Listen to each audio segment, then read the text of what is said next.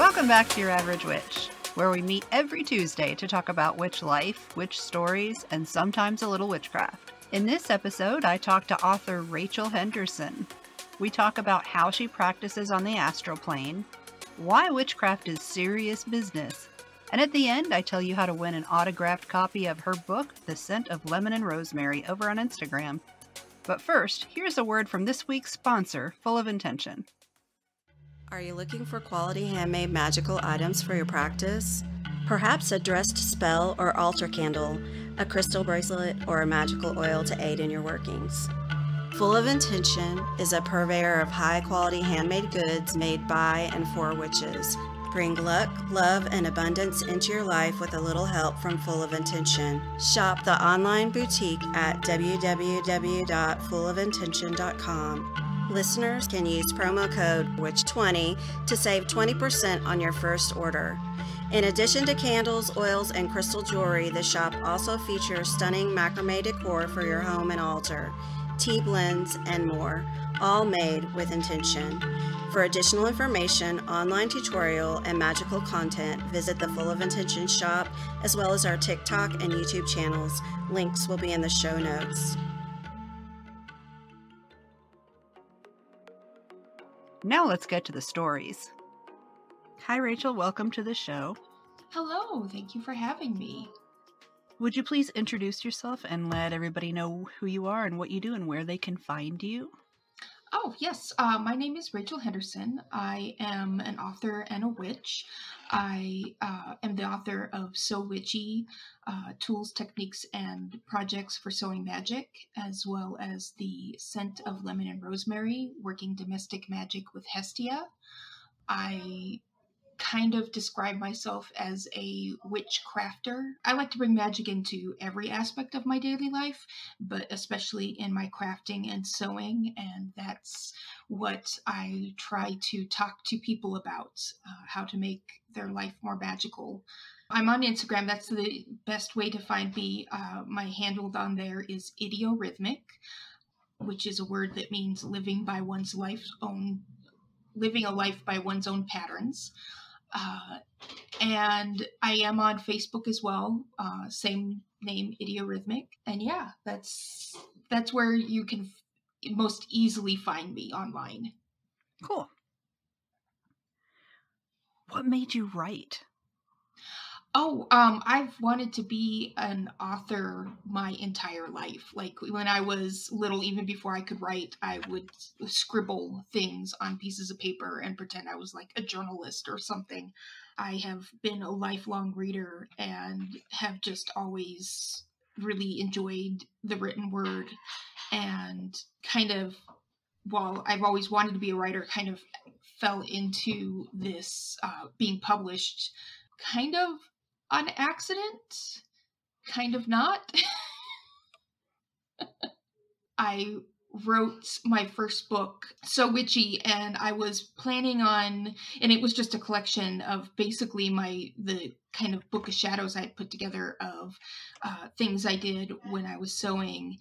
And I had originally thought, well, I'll just self-publish it because I thought sewing magic was a really niche market and topic, and I didn't think anybody was really going to be, I figured a dozen people would care.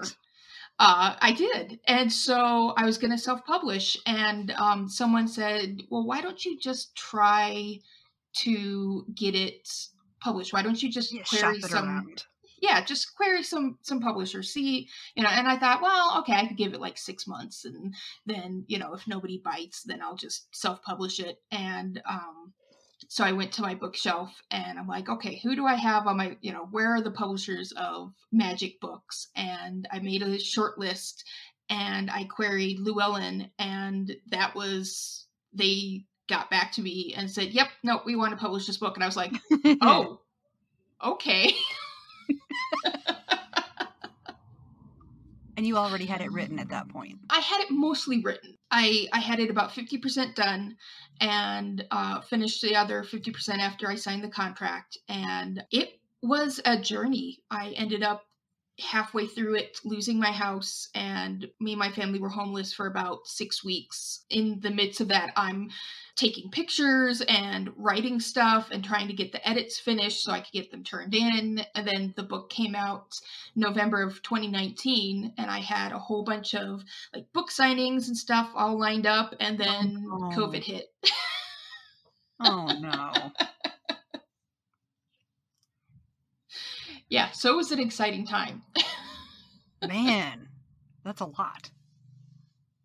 It's pretty funny. I just turned in the edits for my third book, and every single book I've written so far, something has happened. The second book was written during the first 6 months of the pandemic, and then this third book, I had to move kind of across the country in the middle of it. So, oh jeez. Yeah, so now I'm just I joke with my husband. I said, if I get started on a fourth book, we're living in Wyoming now. So I'm like, oh my goodness, then like the Yellowstone super volcano is going to explode.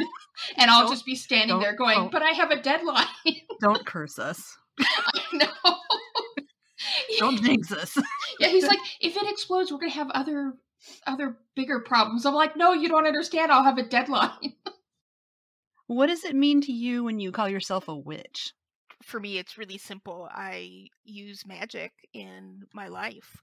I view it slightly as not political, but as a extension of the part of my personality that often is not really acceptable in, I guess, modern society, where we're not expected to there's this uneasy acceptance of major belief systems where, okay, we believe in, you can pray, you can have faith, but anything beyond that, then they start looking at you like, oh, you're into that woo-woo stuff. And having grown up as kind of the weird kid and not really fitting in anywhere, being able to call myself a witch gives me just a better sense of who I am, that there is a part of me that I accept and that sure, woo-woo, if that's how you want to call it, but I believe that there's more to it than just what we see and feel and hear and can touch. And that's just me accepting that part of myself in the same way as I give myself the labels of being a writer or a woman or a mother, a wife, that sort of thing. I think it's really weird that it seems like society as a whole has moved away from, if you can have some spirituality, but if you have too much, you're crazy. That's really strange to me that we're supposed to completely block out that part of ourselves. Yeah. And that's one of the things that I have really worked very hard on is getting away from this kind of like compartmentalization of our lives where, you give yourself labels and everything has to fit into that one label and they don't bleed into that. It has to be a Venn diagram where nothing is actually overlapping. And I really try very hard in my life to be like, I am, and also not, I'm a mother and a witch. I am bisexual and have faith in that there's more to the world than what we can experience. Having all that and also rather than this or that. Well, being a weird kid myself, I relate. That said, do you have any family history with witches or witchcraft, or do you have any stories or things that you remember from childhood where you think nobody in my family called themselves a witch, unless they did call themselves witches, in which case tell me those stories, but I don't get too many of those. Yeah, unfortunately, no. I was actually raised Baptist by my grandmother. Me too. Yeah, I know there's a lot of us ex-Baptists who Yeah. just were like, witchcraft, yeah. No, my family, like my parents are not religious. The kids ended up going to church with my grandparents because then my parents got Sunday mornings off. But I was very much, I did youth group. I taught vacation Bible school. I did church camp. I was very much involved in that.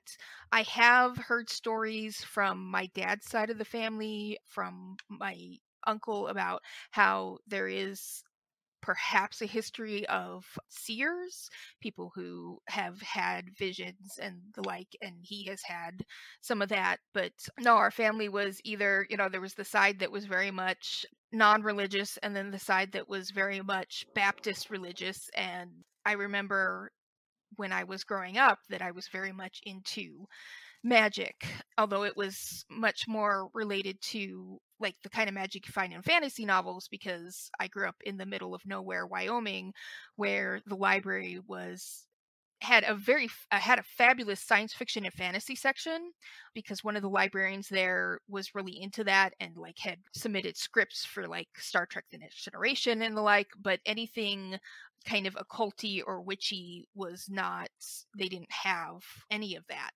So my experience of magic and witchcraft came from fantasy novels, and when I would talk about that being, believing in magic, or I'm a witch, or well, if God created the world in 7 days, how is that not magic? And how is there, how does that not say that there's magic in the world? I would get various responses that were all negative, especially from the church side of the family, where they were very much, the Bible, what the Bible says about witches. And I'd be like, okay, I guess I should just kind of keep this to myself.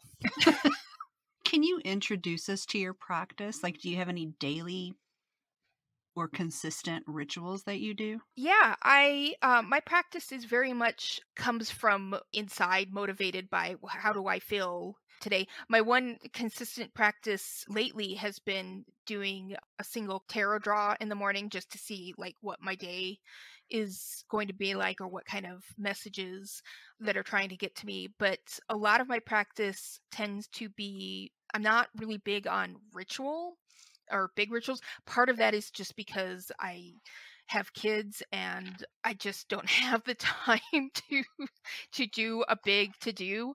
It's a lot of candle lighting, which I use as a way to kind of focus and ground myself, and bring myself mindfully into my present, just to take a moment, check in with myself, check in with the universe. I'm a Aries, so fire is a big part of my magic casting. So lighting candles, lighting incense, that flick of the match just kind of brings my brain back to there's magic. And I use a lot of burning for when I'm casting spells. So every day lighting a candle, talking to Hestia, working with burning incense. If I'm casting a spell, it tends to be in the form of gathering herbs together with intention and grinding them up and then burning them on a charcoal burner. And then I do a lot of, I call it mind magic. It's just basically toolless magic, like putting protection around my house is just envisioning the white light boundary around my house, doing a lot of just sending out my intentions into the universe via meditation, that sort of thing. It feels like our practices are very similar, except that I don't really interact with deity a lot, but that sounds very similar to how I do it. It must be a Baptist thing. Maybe. I should do we should do some sort of survey to say, are you a former Baptist turned witch? What's your practice look like? That's actually I kind of want to do that.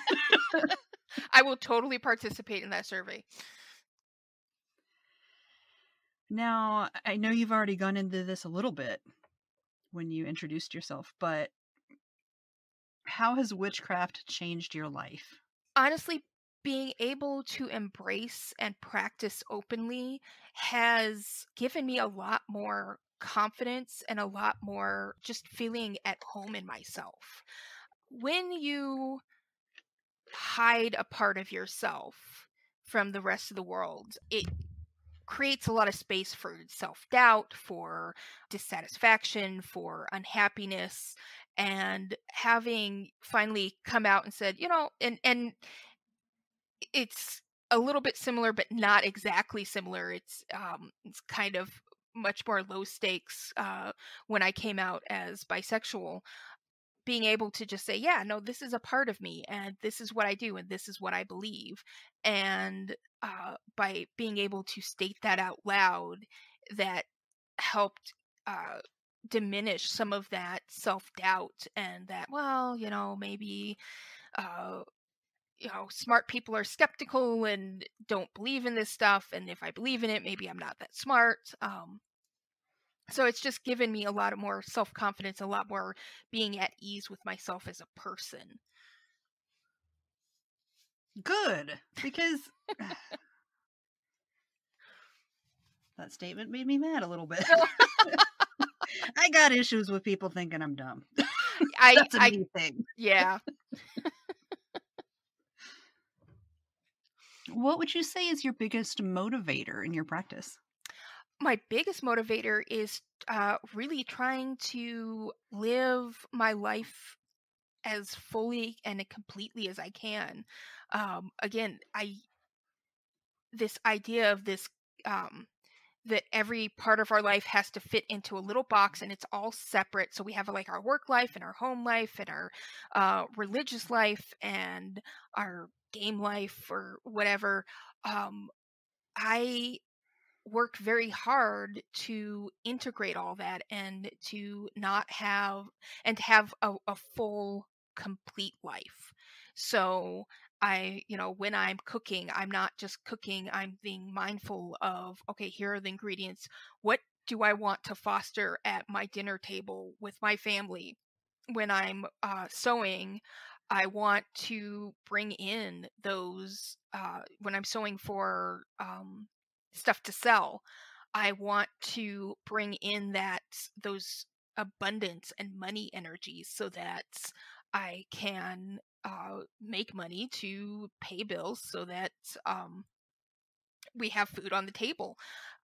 It's very much just, that's my goal, is to live a life that's a little bit closer to what our ancestors had, where everything was all together. It wasn't compartmentalized. There wasn't these boundaries. It was much more, I feel like, a fully realized life. I like that idea, but for me, because I don't feel like I belong in society, I wear a lot of masks and costumes, so the Kim who leaves the house, I don't feel is the same person as the one who's talking to you right now. And for a lot of people, that kind of masking is absolutely imperative, and is not only necessary to maneuver in society, but also sometimes it's a safety issue. So I do not at all think any less of people who have to do that, because for so many years I had to as well.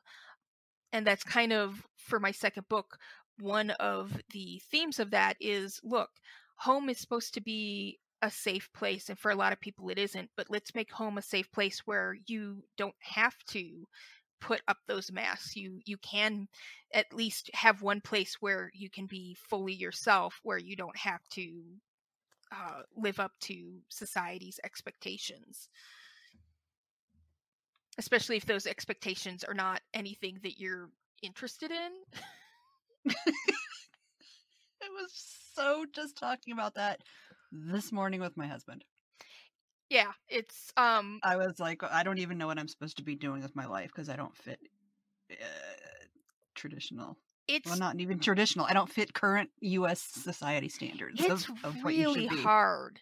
It is really, really hard. Like right now, I am finally free enough that my family and I were trying to live this magical, creative, non-traditional life, and man, it's hard. The self-doubt that creeps in, the when you're looking at how much or how little money you have in crazy? Yeah. when you're like, oh, look at my bank balance, eesh, and you're looking at all the Oh my bills piling gosh. up and everything. But it's an experiment, and I figure that, I at least owe it to my younger self to at least give it a try. Speaking of your self-doubt, how do you deal with it? So here we go. I've lived with depression all my life, and for the majority of my life it was undiagnosed, and anxiety and the like. And I have issues with like intrusive thoughts, so self-doubt. I call it my jerk brain, that will always pipe up and say Yep. just horrible Asshole things. things to you. Yeah, horrible things. Like just is the sort of things that if I ever heard anybody say those things to my friends or family, I would be, getting a little violent. Exactly. There would be Uh, a fist fight. yeah. But one thing that I did is I turned to magic for that. And what I did is I created a servitor. It looked like a bird, looked like a raven. I called it Nevermore. And its sole job was to, whenever those intrusive jerk brain thoughts popped up, that it would swoop in and eat them. And I had that servitor for several years, and it really helped. And in fact, I've been in therapy too, because I believe in medication and therapy, and also magic. And my therapist was like, "Oh, well, this is just I can't remember what the term was, but there's a certain therapy where it's kind of, you distract your brain from when these intrusive thoughts pop up." And she's like, "Oh, it's just like that. You're just doing it as a magical spin on it." And Oh yeah, because you can't remove thoughts. You have to replace thoughts. right. And By the way, for people who don't know what a servitor is, I just had to Google it. A oh, person sorry. who serves or attends on a social superior. It is it's a Or how do you define it?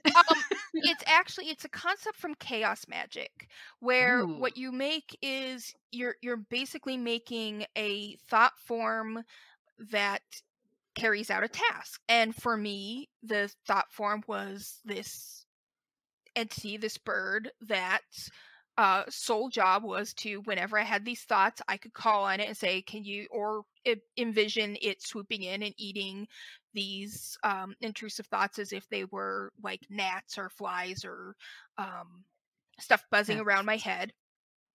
And I would, once a month, I would meditate and give it intention and instructions, just to kind of strengthen it. And I had it for years, for at least 2-3 years. And I will say, therapy, medication, and this servitor all have helped me, so that I don't have so that, one, I don't have as many intrusive thoughts as I used to, but also now I'm to the point where when I do have self-doubt and the like, I can say to myself, this is not, this self-doubt is coming from the outside. It is not coming from the inside. It is, this is how I view other people viewing me, and I'm putting onto them what I think they're thinking of me. And frankly, I can't control what other people think about me. So why bother? Why put that energy into that and give it attention? Holy crap. That's an epiphany. Okay, I have 2 questions Okay. more about the servitor. 1, did you name it? I'm not asking for the name, but 1, did you name it? And 2, why did you choose a bird? Did you choose a bird, or did that just happen? Okay. Well, I already said the name, and I'm comfortable saying the name now, because it's no longer I no longer have it. I named it Nevermore, Oh and yeah. it came out. It just came to me looking like kind of like a raven, but with a mouth that opened up really wide, because some of that jerk brain thoughts were huge. That it Did it needed. have teeth? It did not. It was a large raven, and that's just what came to me when I was first saying, "Okay, I'm gonna do this. I'm gonna give this a try." Yeah. Now that's what I'm thinking. Oh, am I going to do this? What's mine going to be? I honestly, I totally think that again, people should.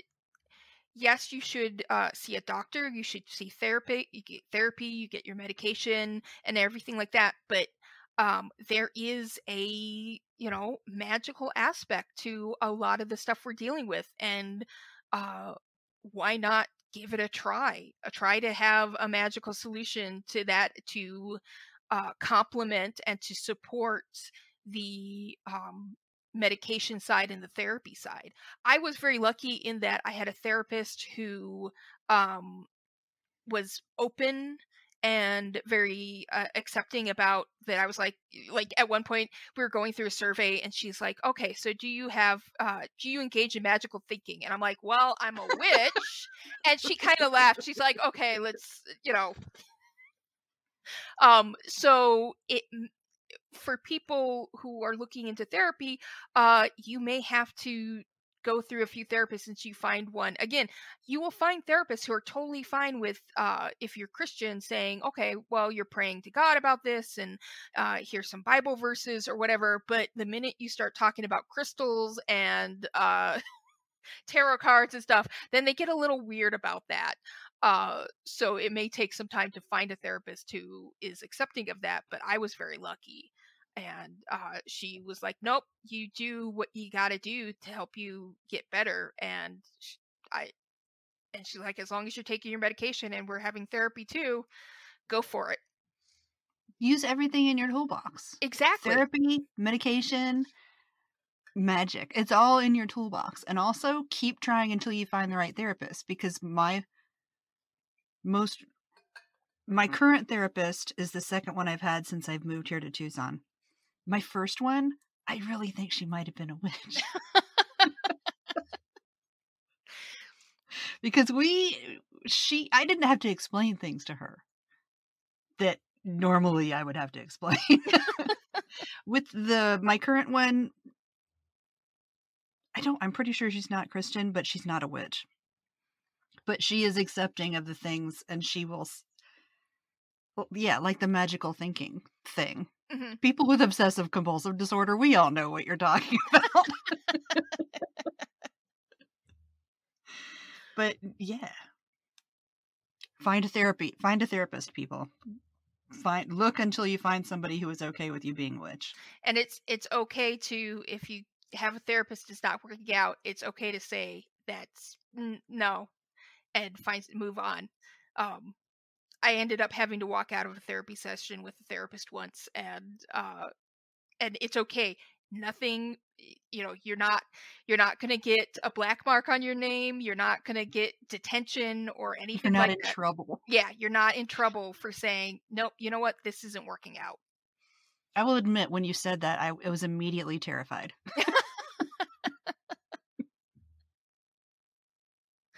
Well, I don't know that I could do that, but I could not come back after. Yeah. I would ghost that therapist. I feel like oftentimes by sharing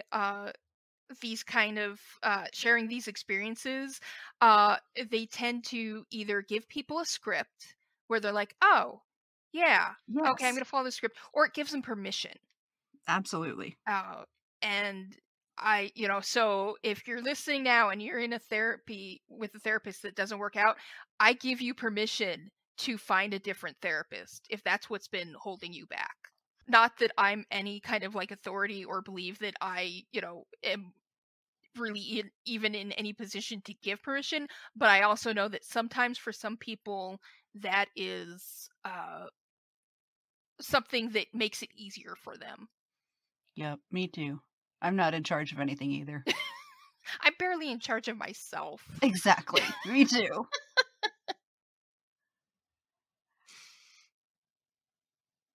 What would you say is your biggest struggle when it comes to your practice? Finding time. Like, I am a mother. I have 2 children. I have a house to keep going. I just finished, I'm writing, so I just finished edits, which sucked up every single piece of brain power that I had. getting the edits done, and oftentimes, having all that, it's not so much finding the time, but finding the motivation. That it's very easy to be like, I could find a way to make this also, to include my magic in this also, but I just don't have it in me to think something up, which is why I feel like, once I figure something out, that putting it in my toolbox, like, it helps, because I already know, like, I need to mop the floors. Well, I'm going to include some moon water in my mop bucket, because then while I'm mopping, I can also um, set the intention of protection and purification and cleansing. Um, I think that oftentimes we feel like we have to come up with something new every time we do magic, and it has to always be novel. And I think that leads to kind of burnout and feeling like, well, since I can't think of anything, I just won't do it. And I know that for me, that often is the case, where I'm just like, I am kind of tired and just don't have it in me. Whereas if it's something that I've already done before, magically, I can fall back on that and be like, no, it's totally okay to do this thing that I've done a million times before. And also, that's part of the magic, is, building up that, I don't want to call it residue, but that those layers of, The half-life, yes. like medication. And uranium, I guess.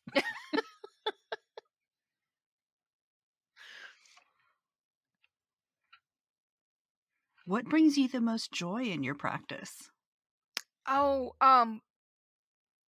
when I am in the middle of, even if it's just a really simple little thing like lighting a candle, there's this sense of connection that I have with something bigger than me. I mean, that was one of the reasons why, for the longest time, I kept going to church, even when I was older. And, you get to the teenage years, and that's usually when you kind of stop going. I didn't need to go anymore, because my parents were like, get out of the house. In fact, they started to get really annoyed the fact that I was going to church.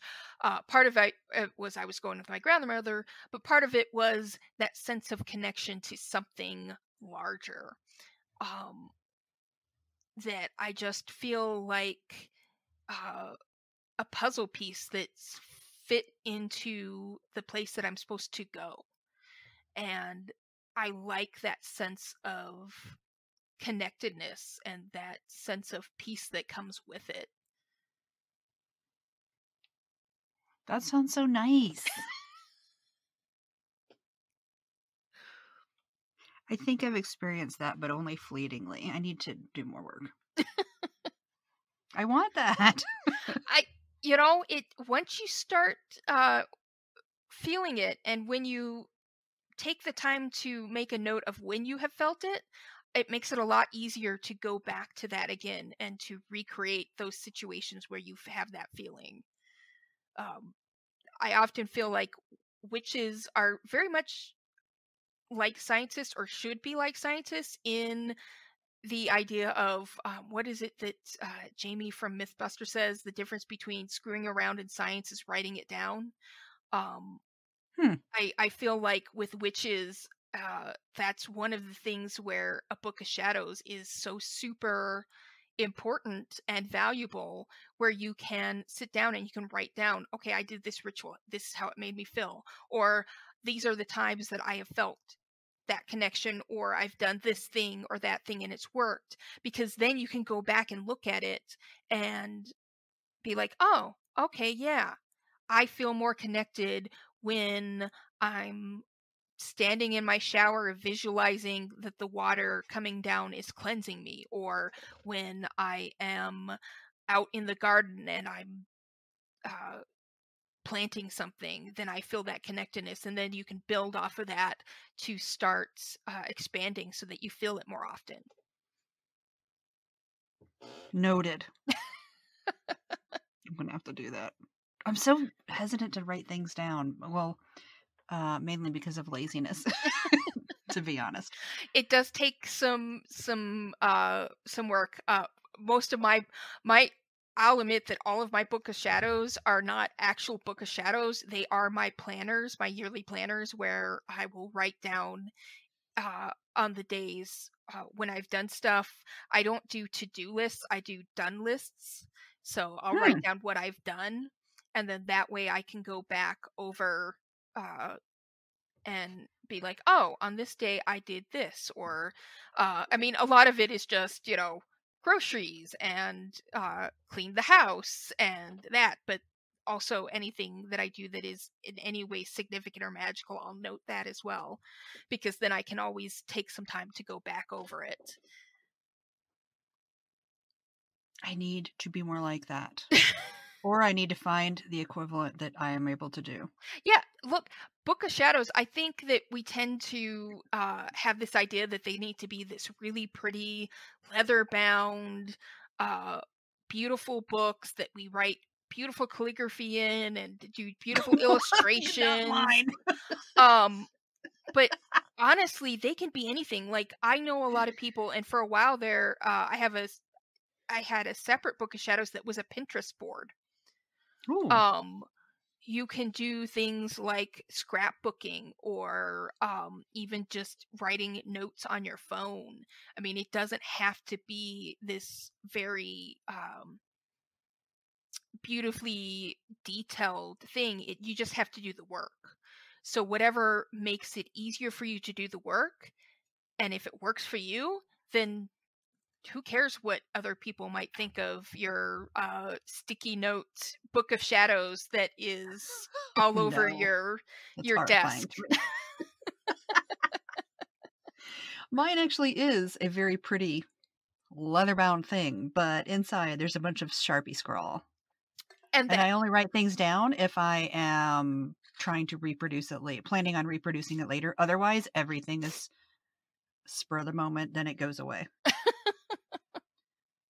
That's also how I cook, and it's equally frustrating in both places later. What is your biggest fear in witchcraft? It used to be screwing stuff up. And I think a lot of people, when they first come to witchcraft, they feel like they have to have it absolutely perfect. Now my biggest fear is, honestly, my biggest fear right now is that I'll write something and that it'll be wrong or awful, and then people will screw things Cancel up. you? No, not canceling. I don't care. Oh. Like, I don't read the reviews or anything like that, because even if they're good reviews, good for you. I know that I will take it to heart. So that I don't care about. It's mostly, I feel like I have a responsibility to provide the most accurate information that I can, and oftentimes I just worry that I'm going to give somebody some information that is wrong, and then they screw something up. It's one of the reasons why I love and also hate doing the edits, because then my editors come back and they're like, okay, so here's all the places where stuff wasn't clear, or like most recently I have a thing in this third book about using stones as infusers for essential oils to on your altar, and my editors came back with, oh my god, if you have cats, don't do this, because it could severely harm or kill your cats. And I'm like, oh my goodness. Oh no. I like just felt awful for a while, thinking, oh my god, if I don't and wondering if I should even keep it in the book, or if I should, we ended up putting big warnings saying, if you have cats, don't do this, because or birds. I think I put cats and then pets. So yeah, birds would but in my first book, I had a bit about using taking your leftover bits of string and putting them out for birds to use in their nest. And then later learned that that's a no-no too, because the longer pieces can tangle up birds' feet or their wings, and it could lead to death. And I'm like, oh my goodness. So we have to put a warning in subsequent editions about that. Although I think they might be just taking that out of the book for subsequent editions. So that's my big worry in witchcraft, is that I'm going to give people information that is not thoroughly vetted, which is why I love my editors so much, because they catch that. And then That's interesting that you have to have a witchy editor to. That's interesting. That other writers would not have to worry about. Oh yeah. I mean, in some ways they would, but specifically. Well, yeah, specifically. Interesting. I mean, well, and as witches, we use a lot of. I mean, think of like flying ointment or some of the other ingredients we will use, where you have to have things saying, okay, yeah, you can use this herb in your practice, just don't eat it or you will die. Having things like that, making sure that, we let people know, label your jars, people. Oh my gosh. Because otherwise, if you don't label stuff, then you end up not knowing what stuff is.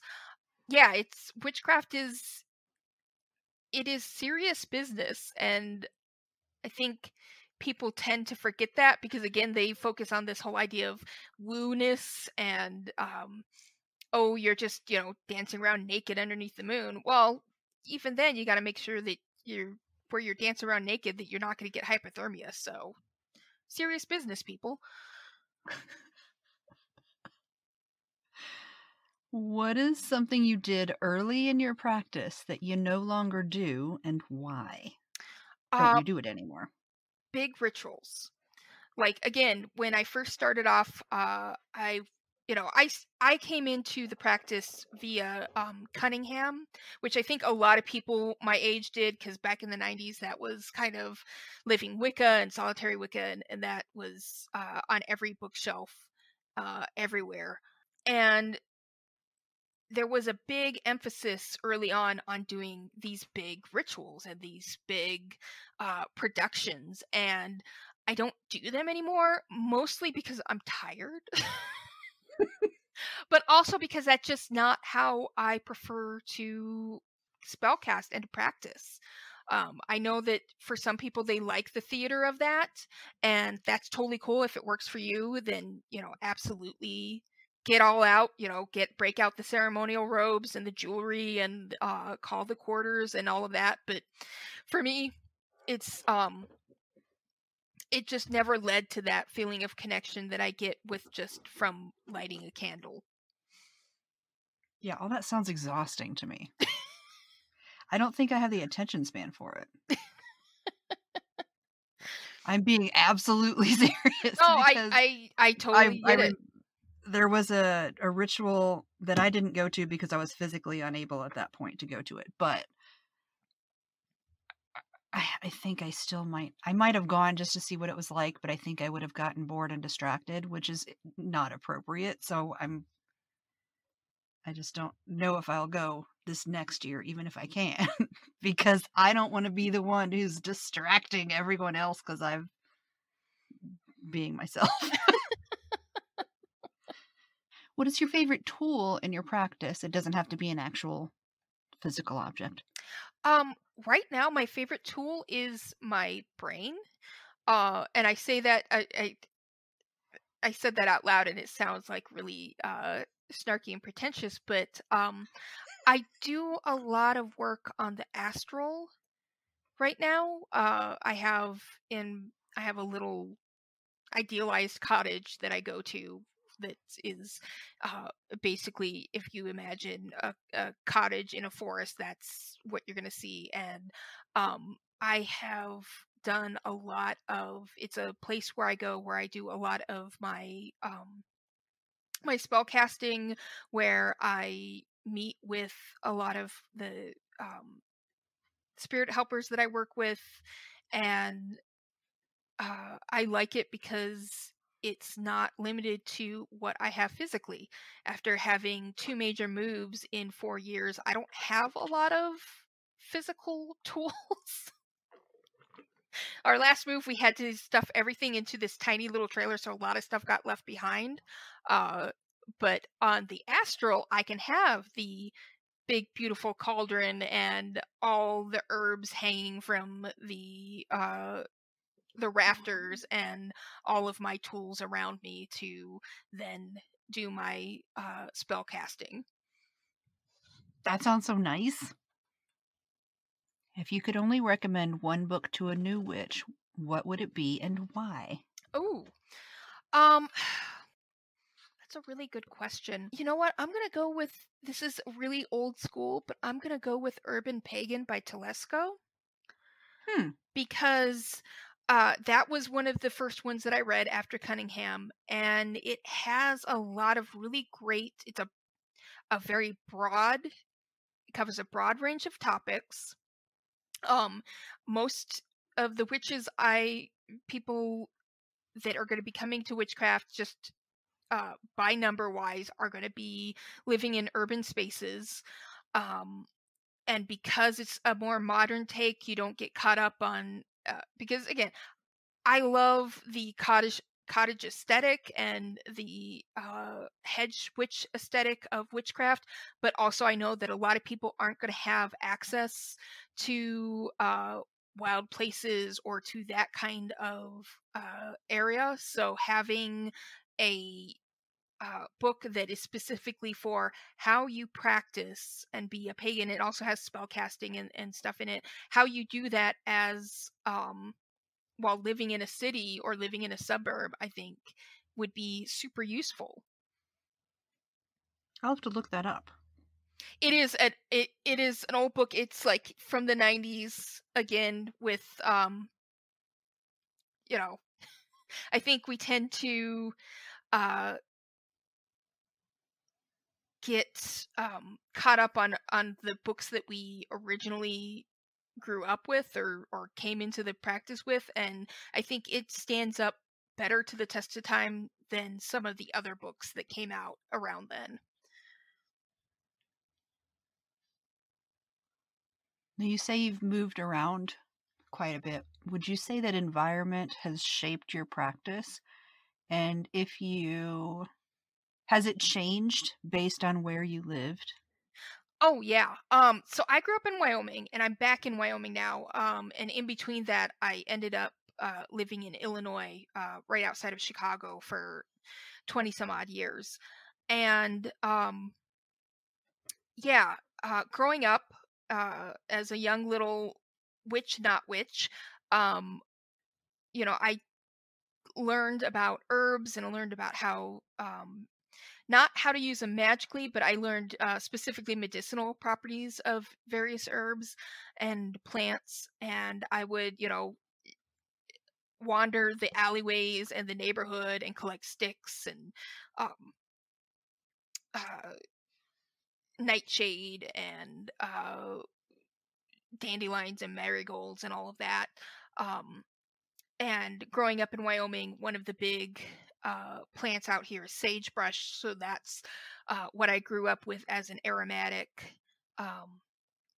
And then living in Illinois, it's a completely different environment and different plants.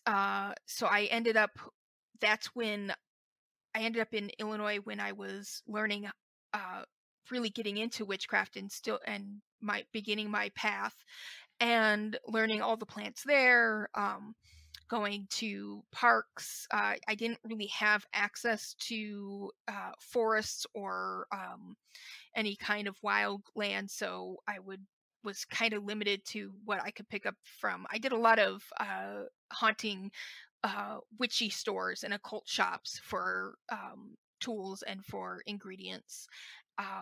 And now that I'm back out here in Wyoming, I can do more foraging. I'm like 15 minutes away from the mountains.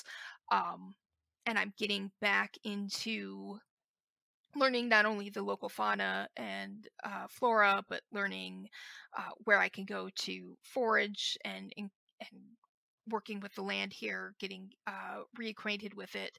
And I do believe that it may not affect your practice so much, the environment that you're in, but it will affect your relationships with whatever spirits are in the area, whatever genus loci are around, what you have, what is available to you tool wise and ingredient wise. Like right now I'm living in a college town, so there's 2 witchy shops that I can go to if I needed like crystals or herbs or what have you. But in other, the town that I grew up in, the closest bookstore was 2 hours away. So you had to make do with what you could find as opposed to going out and buying something.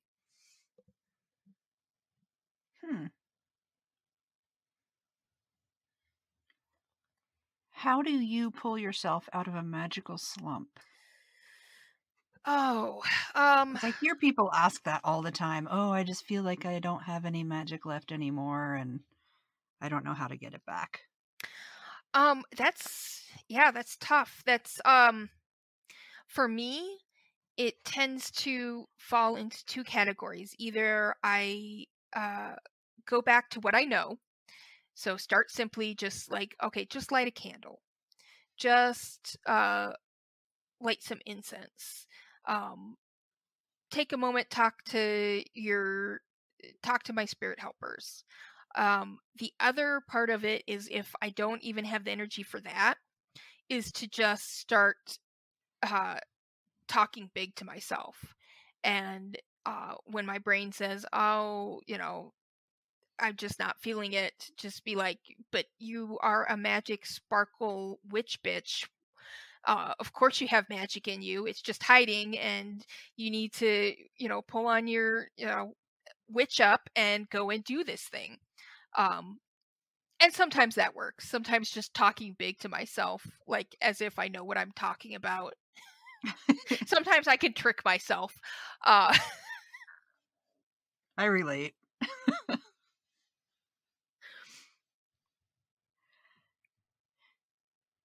Do you ever work with other witches? I have not, although I do love talking with other witches. I love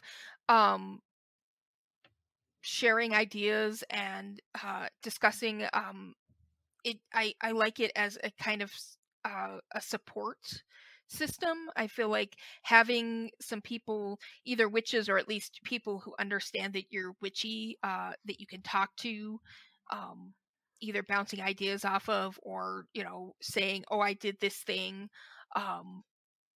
But I've never really worked with other witches, mostly just because I haven't been in a place where the witches I know where we're physically in the same spot. Most of my witch friends are people that I've either never met and we just know each other from the internet, or we ended up moving away from each other. So it's mostly just a whole lot of chatting about stuff, not really working together. Not that I'm opposed to it or anything like that. It's just I've never had really the opportunity. Who or what would you say are the 3 biggest influences on your practice? Oh, okay. So this is going to be a little bit weird. The first one is Terry Pratchett. Which, if you aren't familiar with him, he was a English author of fantasy and science fiction, most notable for his Discworld novels. And he had in there witches. The one that most people, if they know about him, is Granny Weatherwax. And he wrote a lot about how magic works that makes sense to me, and wrote about witches in a way that I'm like, no, this is, I can see, I know real world witches that are like this. So it may seem kind of weird that it's a fantasy author that's my first number one, but you know, it is what it is. And then my next one would be, again, Telesco, just because again, she was one of, like, I came in with Cunningham. Telesco was the one who just really made sense to me. Like, I started off with Wicca, and Wicca didn't make sense to me, or it felt, I'm like, I just came from a religion of worship. I'm not really interested in another worship religion. So Telesco was my the one who taught me about a lot of my early practice, the stuff that I took to heart. And then the other one, I guess I'd have to say Markel, Jean Markel, who is a French author, did a book. I'm trying to see if I can find it on my. Wrote a book called The Great Goddess, which is a look at Paleolithic and prehistoric, and then later on goddess worship. Which, again, it seems weird because I'm talking about how I'm not interested in worship, but then here's this author who's writing about the goddess. And all of this just kind of, these authors and their ideas kind of coalesced into what my practice was and what it continues to evolve towards. What advice do you have for witches who are just getting started? Like they might have bought a book and a candle. Okay. Take everything with a grain of salt. Because because magic is so large and there's so many different ways to practice it, you're going to have a lot of people who say this is the way you do witchcraft and any other way is bogus, or you're going to have a lot of people who are going to say this is how you do this. And I don't think anybody ever gets into witchcraft to follow in lockstep with somebody else's ideas. I think that you get into witchcraft and you practice witchcraft because there is an individual part of you that is looking for a magical expression. So reading, looking, getting information, watching YouTube videos, watching TikTok, going onto Instagram, Facebook, finding Discord servers, reading blog posts and books and stuff, that is all fantastic ways to get information, but you should always perceive that information and filter it through your own moral compass and your own goals as a witch, so that you can build a truly individual practice. Because when it's individual and when it's personalized, I feel like the magic is more effective. Thank you. Oh, you're welcome. That was a good answer. Who do you think I should have on the show? Who would you like to hear answering these questions? Oh, okay. Understanding that I don't know who you've already had on the show, so I may say people that you already have, and if so, then let me know, because then I can go back and listen. But Matt Aaron. Goals. I want him. Yeah. I think that he is just awesome, and his books are great. I've been afraid to ask. Oh no, you should just totally ask. That's how I reached out to you. I was afraid to ask people to see if they wanted me on their podcasts, and then I was just like, I'll just message people. Worst thing that'll happen is they'll say no. Exactly. And But still, I'm yeah. still afraid. Laura Tempest Zakroff is amazing. Yes. There's also I gotta pull out her book. Jenny Blonde, who has a book that just came out called Hearth and Home Witchcraft. She's known as the Comfy Cozy Witch. Oh yeah. She's pretty awesome too. And then the last one, Naja Lightfoot of Good Juju. She's fantastic as well. Cool. I'm telling you all the authors. I will look them up. I'm gonna look. I'm telling you all the authors and witches that are on my, when you ask me if there's any that I envy. There you go. Oh yeah. Here's all the cool people that I wish that I was, all the cool witches that I wish I was friends with. You should go interview them. Is there anything is there anything that you wanted to talk about or that I didn't ask or anything you wanted to ask me? Yeah, well, I mean, I have my 2 books that have already come out. They're both by Llewellyn, or from Llewellyn. You can get them on Amazon or from your local bookstore. My 3rd book that's coming out, that'll be out fall of 2023. Right now, I also have a Patreon that's where I post not only sneak peeks of what I'm writing on, but I post about ways to include magic in your life, in your mundane life.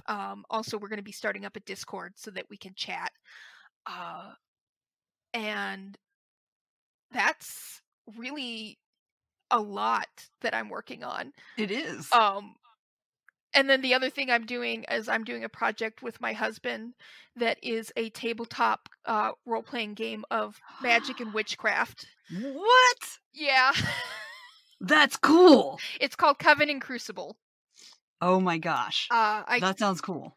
It is very cool. We've been working on it for the last year. We're going to be doing a Kickstarter of it soon, and it is I describe it as John Wick meets The Last Witch Hunter. Holy jeez. It was so a bunch of killing, and there better not be any dead puppies. No. I can't. Frankly, that's why I never watched another one of those movies. Yeah, no.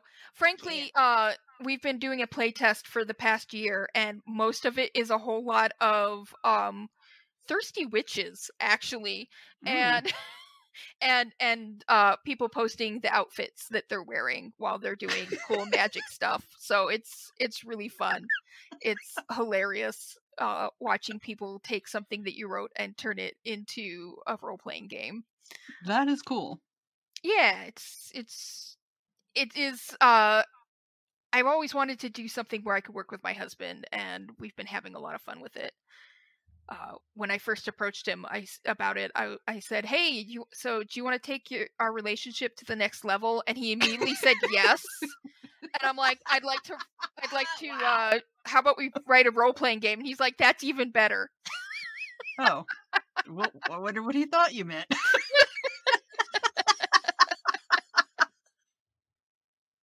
Okay, at the end, I ask 2 things of my guest. Oh, they don't know what's going to happen. Uh-oh. First, recommend something to the listeners. Anything. It doesn't have to be witch at all. Just anything. Oh. Whatever you're into right now, recommend it. Oh, okay. So right now I'm into this Canadian series that came out a few years ago. It's called Killjoys. It's a science fiction show. My husband introduced me to it. It is amazing and hilarious. What platform? Right now we're using you can get it on Vudu. Either you can buy the series, or I think Freevee is the other place where you can watch it, maybe. But you can absolutely get it on Vudu. It's it's just an amazing Canadian science fiction show that's hilarious. Cool.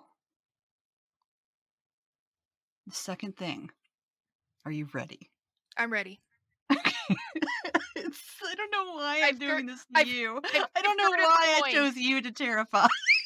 I'm ready. It's not a big deal. Would you please tell me a story that you love to tell? Okay, yes, I will absolutely. I will tell you the story of how, uh, of my daughter's birth Oh, because it is hilarious and awesome. Um, so my daughter, she's 18 years old now. My first child. I have two of them. Um, and I woke up one morning and I'm like, I'm having contractions. And I knew I was having contractions, but I also knew that a lot of hospitals don't, um, especially when you're a first time mother, they'll be like, oh, they could be Braxton Hicks. I didn't want to go to the hospital and get sent back. yeah. So I'm like, okay. So in my brain, and I'm like, no, I'm totally experiencing contractions. This is a thing. And in my brain, I'm like, you know what? If my water breaks, then they have to let me into the hospital. I don't know why this was like where my brain went to, but I'm like, okay, so what gets your water to break? And I'm like, oh, heavy lifting. So I'm like, I'm gonna fill up the dog dually before we need to leave, which is the little septic tank thing that for your dogs. And so I filled up this 5-gallon bucket full of water, and I'm like, uh just waddling over to it, lifting this thing. I'm 9 months pregnant, in between In labor. in labor, but I'm like, I'm gonna do this, and all of a sudden I feel this rush of warm liquid. I'm like, hot damn, yes, my water is broken. We're gonna go to the hospital now. They're gonna be like, all right, and deliver my child. So I waddle back into the house, and all of a sudden this little voice in the back of my head goes, did your water really break, or did you just piss yourself? And I'm like, holy shit, I don't know. And so I'm like, wait a second. I read that, because I had read everything. Like, this is my first kid, and so I read first pregnancy, read everything. I'm like, I've read that amniotic fluid smells sweet. Oh no. And so I get into the bedroom and I pull off these sweatpants that I've lived in for several months, which is the other reason I wanted to like give birth, because I was tired of living in sweatpants. And my ex walks in on me sniffing the crotch of my pants. He's like, what are you doing? And I'm like, I'm trying to tell if this smells like sweet or like pee. What do you think? And he's just like, I'm not gonna sniff those. Eventually went to the hospital, because I finally told the doctor, I'm like, because we had called him, and he's like, well, tell me when you can't talk through the contractions. And I'm like, my dear sir, I come from a family of talkers. There is nothing short of death will keep us from talking. But I told him, look, I was trying to write a note to my neighbor to watch the dogs, and I couldn't think of the word through the contraction. And he's like, fine, just come to the hospital. So I get to the hospital, and they're like, nope, your water hasn't broken. So I'm like, great. I just pissed myself on the day of my daughter's birth. This is awesome. And I love telling that story to my daughter whenever I get the chance, because now she's gotten over the embarrassment of it and just kind of rolls her eyes. But yeah, So that wasn't it? No, I ended up giving birth to her several hours later. But yeah, I had pissed myself instead of because broke my water. Wow. That's some good contracting. Yeah. That and carrying, a full 5-gallon bucket full of water, waddling across the backyard. Tried to... But at least it was really labor. Yes, this is true. I was just terrified that we were going to show up at the hospital and they'd say, nope, you're not in labor, and send me back. And, because hospitals are notorious for that. Did they hold you? Huh? Did they do that? Or did they just say it didn't break, but you really are in labor? Yeah, they said you really are in labor. Your water didn't break. In fact, it broke when they were examining me. So okay, they didn't send you home. No, they did not send me home, because by then I was like, please don't send me home. I just want to. Just give me a baby. Yeah, can we just push this baby? I'm done. She's fully cooked. Let's just get her out into the world. Man. Yeah, I would love for my mom to just tell random people that story.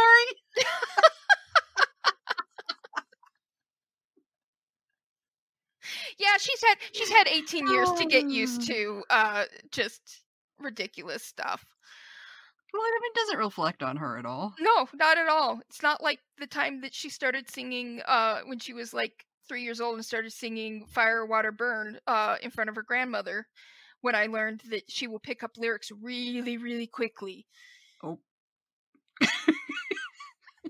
And then had to stop. All of those kids learning so fast. Yeah, that's when I was like, okay, I gotta stop, gotta adjust my car listening.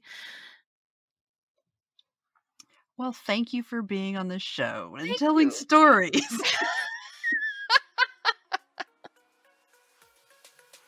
Thank you so much for having me. This has been a blast. I agree. This has been fun. All right, then I will see you on the internet then. Okay. Bye. Bye. If you'd like a free autographed copy of Raechel's book, The Scent of Lemon and Rosemary, be sure to check out the giveaway on Instagram. Look at the caption under the graphic shown in the episode artwork for instructions to enter. And now, Raechel.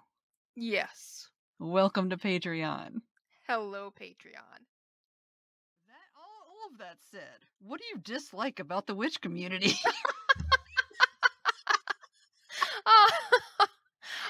Leading up to that one. I feel like it's getting better, but it's very... To hear more of the Patreon episode, head over to patreon.com/cleverkimscurios for a free 7-day trial. Get podcast bonuses, videos, recipes, access to the Marco Polo group, and more. There are also tiers where you can get a monthly spell box, intentional handcrafted jewelry that I make especially for witches, and even a special crystal box. Check it out at patreon.com/cleverkimscurios. Hey, thanks for listening to this episode of Your Average Witch.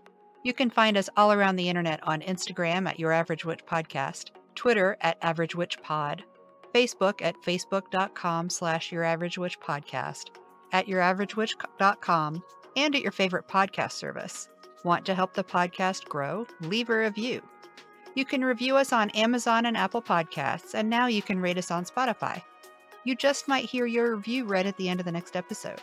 To rate Your Average Witch on Spotify, click the home key, click on Your Average Witch Podcast, and then leave a rating. You can also support the show by going to patreon.com/cleverkimscurios. If you'd like to recommend someone for the podcast, like to be on it yourself, or if you'd like to advertise on the podcast, send an email to YourAverageWitchPodcast@gmail.com. Thanks for listening, and I'll see you in the moon changes.